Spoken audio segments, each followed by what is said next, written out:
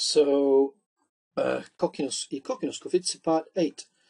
Now I'm going to show inputting the text from the story into the Quizlet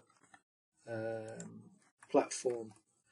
I copy paste sections of the story into lists that I use in the mornings myself just to test my understanding, and I start with the Greek term sikose ton sirti, sikose ton sirti, sikose ton sirte, and continue just like that throughout the section of the story that I've got here. They're all small 2-3 minute sections. Phonakse iyaya, phonakse iyaya, sikose ton sirti, lift the latch, phonakse iyaya, said the granny. And there's no real science to what the phrases contain apart from being sensible chunks.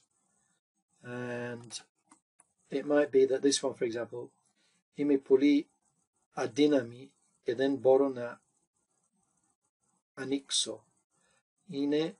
Είμαι πολύ αδύναμη και δεν μπορώ να ανοίξω.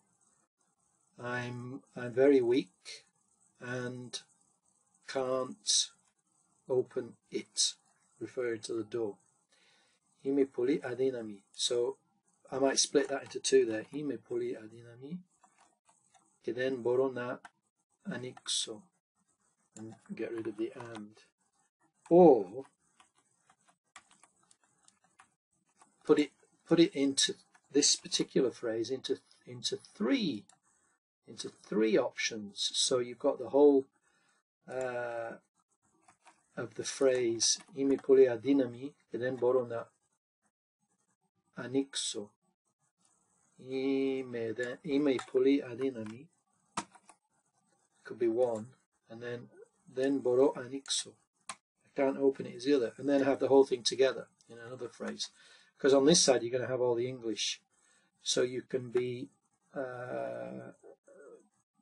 playing the English, clicking the English to have a look at what the Greek is. So I've filled in the complete list with the chunks of language from the Greek part of the story, and I've gone through and written the English equivalents on the right, and we're ready to create the Quizlet list now.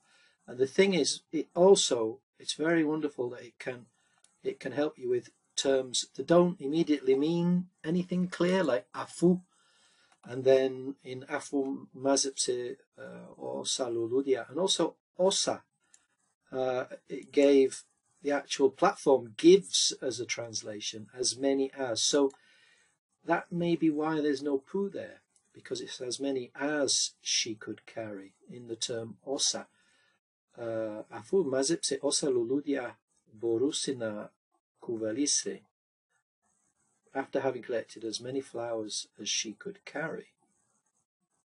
And then I'll create the activity there now.